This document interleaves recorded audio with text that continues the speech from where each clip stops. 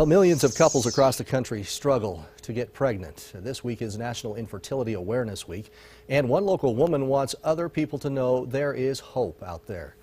Eyewitness News reporter Chris Nestman is here with us now. And Chris, you mentioned earlier the number of couples that they struggle, it's 1 in 9 with infertility?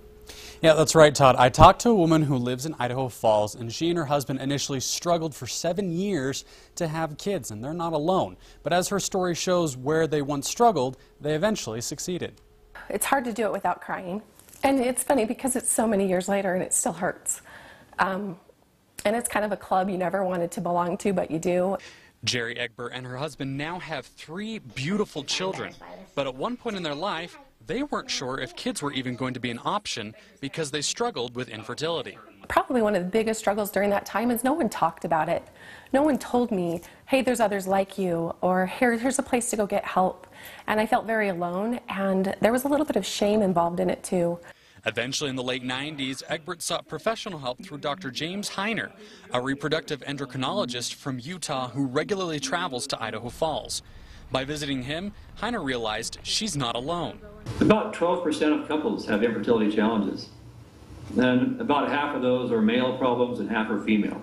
She also realized there are options for people in her situation and became one of the first patients in eastern Idaho to undergo in vitro fertilization with obvious success.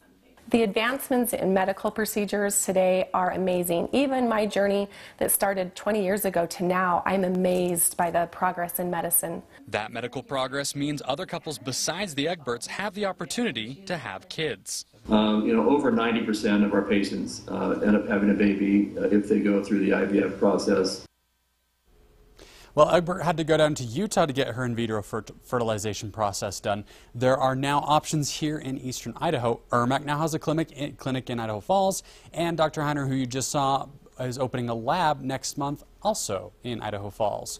Reporting in studio, I'm Chris Nestman. Advancement in medicine. Excellent. Thanks, Chris.